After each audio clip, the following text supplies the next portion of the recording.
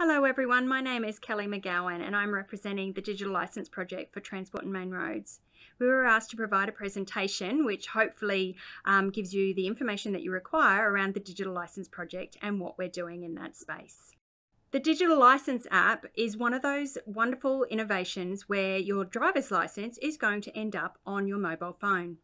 So what this means essentially is that people who currently carry their wallet just to include their driver's license will no longer need to, because their driver's license will be on their mobile phone. This also means though that your photo identification card or your marine license is included within that digital license bundle. What we are doing is creating a digital license, and when you onboard, you'll be required to create a digital identity. This will be essentially where you sign up for your digital license app, but you will be required to prove who you are digitally. So the digital identity will also ask you for your birth certificate, your passport, or your Medicare card to prove that you are who you say you are digitally. The customers also, as you have your digital license app, we are also introducing a consent-based sharing. So to share that information, it will also always ask for you to consent to sharing what you have agreed to. The wonderful thing about the Queensland Digital Licence app is that we are building to the ISO standard, so the International Standard 18013 Part 5.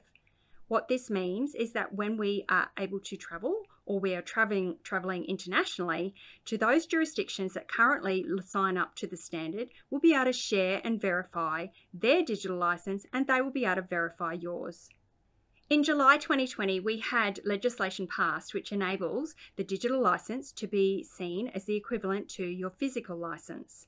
What this means is that it is now legally recognised as a form of identification under Queensland law. What it is, and what the wonderful thing about this, is that it introduced the concept of a digital proof of age and a digital proof of identity. And it also introduced the concept of privacy by design. So privacy by design is essentially sharing the information that you need to share. So with a physical license, for example, you have all of your details there on the physical card. With a digital license, you have the ability to actually share that information in different ways. So if you only need to prove that you're over the age of 18, then that is all you need to share. The relevant act that is with this legislation is the Transport Planning and Coordination Act, Part 4E. The other wonderful thing is that other legislations were also updated at the same time. So what you'll find is legislation such as the Liquor Act also has been updated to reflect the change and the digital proof of age and digital proof of identity. The slide that's up on the screen now is all about visual verification. So the digital license is one of those things where you can visually verify, or we also, as I'll cover in later slides, you can actually share via sharing a QR code or through a PDF. What we've found is that visual verification is used for low-risk transactions. The visual verification enables someone to look at the digital license and look at key markers and key things within the license itself, which indicates that it is a legitimate license, digital license, that you are looking at. On the left-hand side of the screen, what you'll see there is the home screen. So this is what opens up when you first go into your digital license after you've entered your 6-digit PIN. This is key in that what it shows is the person's name and their photo, which is the exact photo that will be on your license. And it shows the credentials that they hold. So for example, the person on the screen has a driver's license, a marine license, and a photo identification card. Someone like myself only has a driver's license. So all you'd see is the credential that shows driver's license. If you were to click in on the driver's license, you move to the second image there, which then shows you all the information that currently appears on your driver's license in a physical form, with also a couple of extra pieces. What you're looking for when you visually verify a digital license is a couple of things. So the first point there, that the information was refreshed online. What we've found and what we've realised is Queensland is a very big state and unfortunately still has some mobile black spots. So it was really key for us to make sure that our customers had the ability to be able to show their licence, whether they're online in a mobile serviced area or offline. Your mobile driver's licence will also work in an offline area. However, what will happen is that date refreshed will only refresh when you're in a mobile serviced area. If you happen to be in a mobile serviced area and that date is not today's date, then you can ask the customer to back out to the home screen, pull down on the screen, which forms a hard refresh, and come back into the app. It should then update to today's date. The next point there is around the status indicating the driver's license is current. For most businesses and industry, they don't need to worry about whether the license is current. However, our QPS colleagues, or our Queensland Police Service colleagues, were really keen on this feature. What it enables the digital driver's license to do is actually have real-time updates in regards to when a disqualification or a cancellation hits the Transport and Main Road system. It will push an update out to the digital license. What that does is automatically then display that you are disqualified or potentially cancelled. The next piece down there is the green tick with the over 18. If you happen to be under 18, it will be a red cross with under 18. This is a nice feature if you happen to be going out and asked for ID to purchase alcohol, for example, or cigarettes. The other information that appears on the digital license is similar to what you will see on your physical license. So it shows the license expiry date, it shows the address details, which you can see dropped off the bottom of the screen there. That is another security feature that you look for. Someone will have to scroll up their screen to be able to share with you their address. If they're unable to scroll the screen, then I would be concerned that you are not looking at a legitimate digital driver's license. The other piece that I just wanted to point out is in the background on that screen, you will see a grayed out coat of arms. This coat of arms pulsates whether you're online or offline, so it will move back and forth in the background of the app.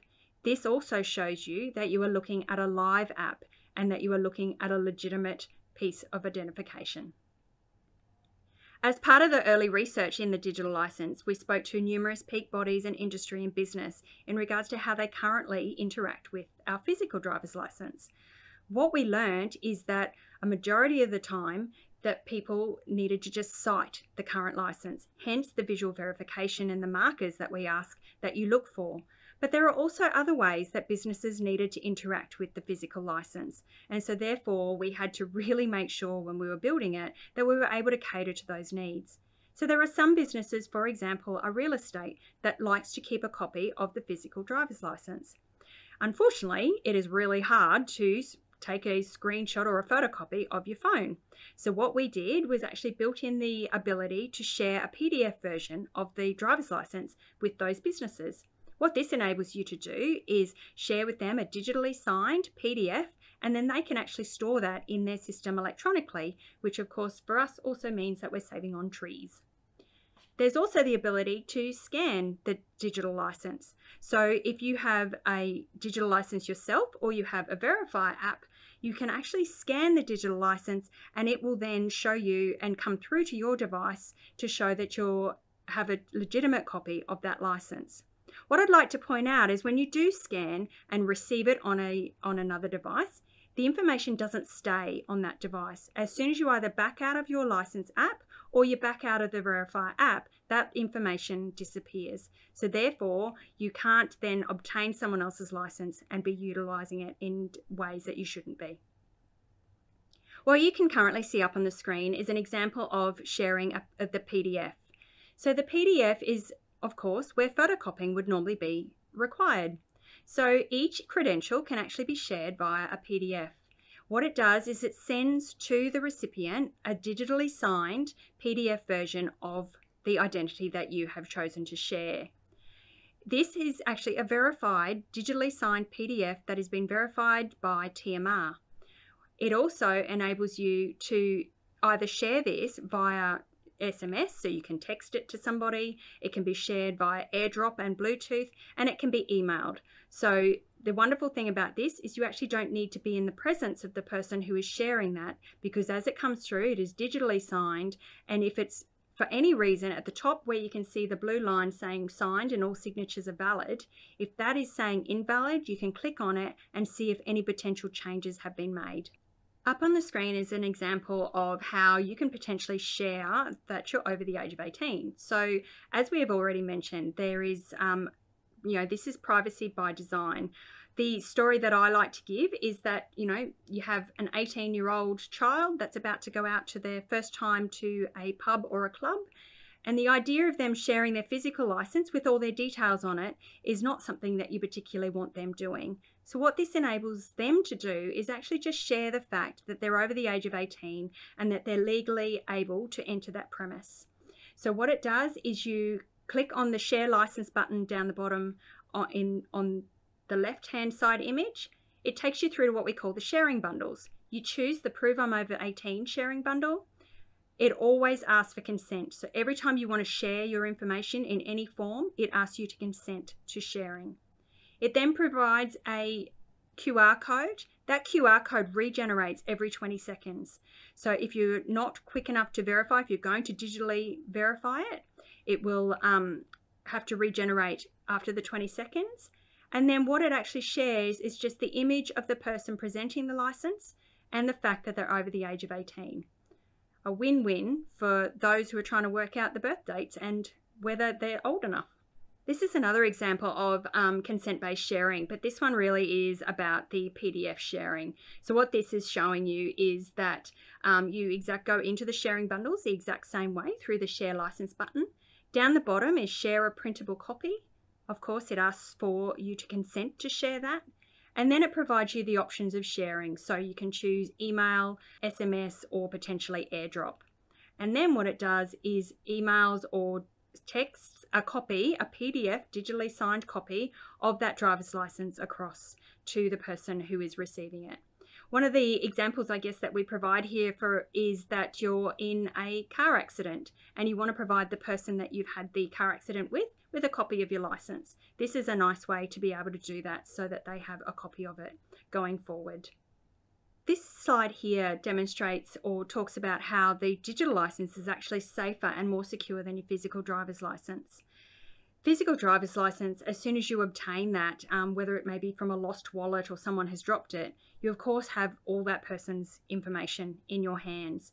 With a digital license, it is actually secured behind your device's native security functions, so that might be biometrics, a thumbprint or a PIN, and then it is also only accessible via a 6-digit PIN that the person who set up the license has. So even if you lost your mobile phone, the ability to actually get into that license would prove really difficult.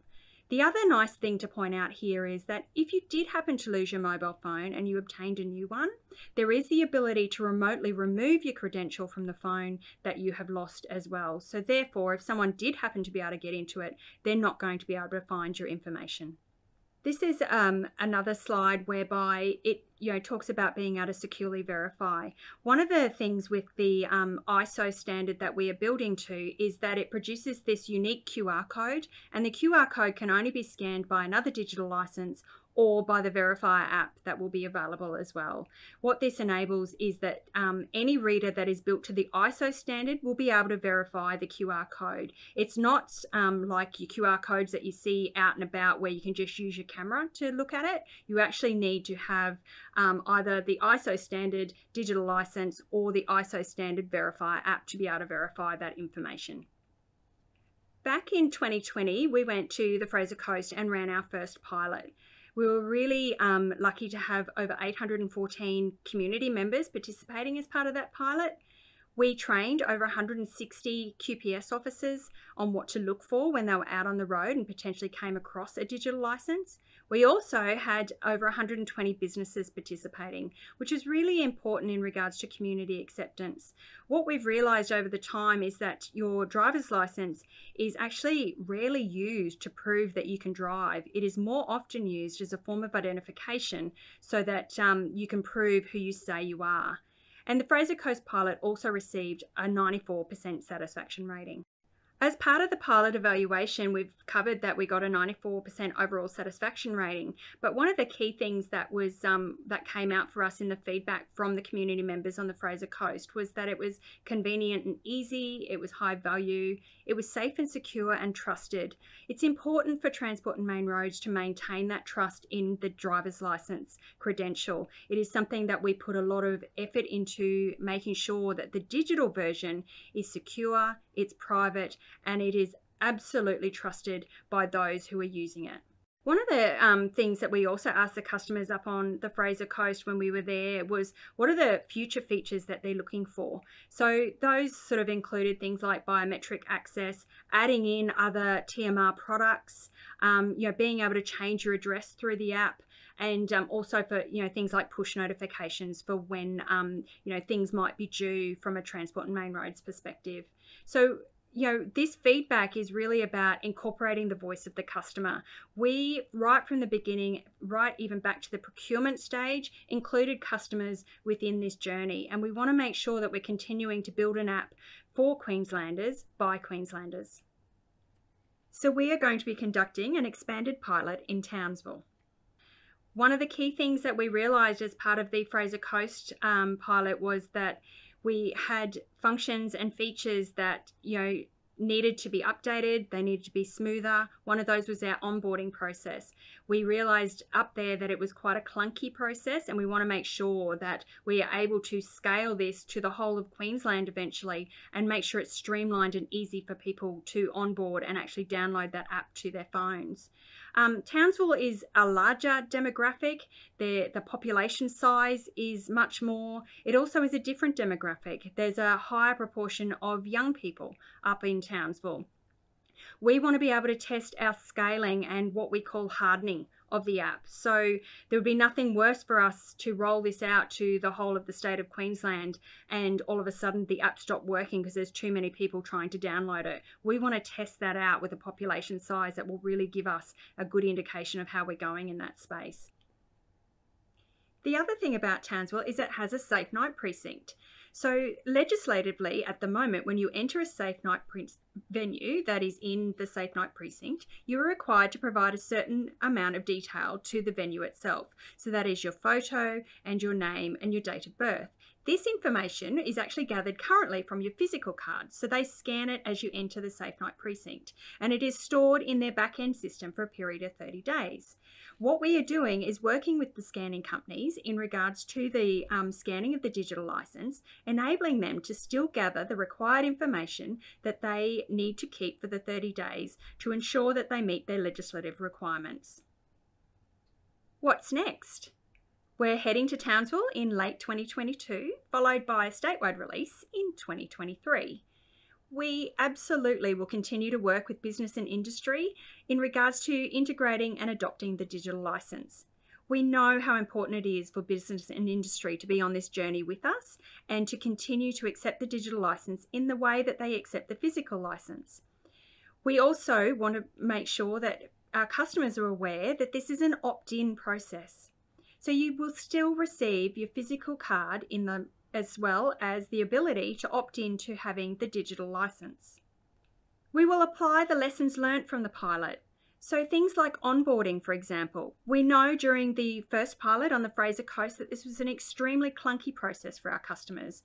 So we want to be sure that the onboarding process is smooth and it maintains the security and privacy that our customers have come to expect.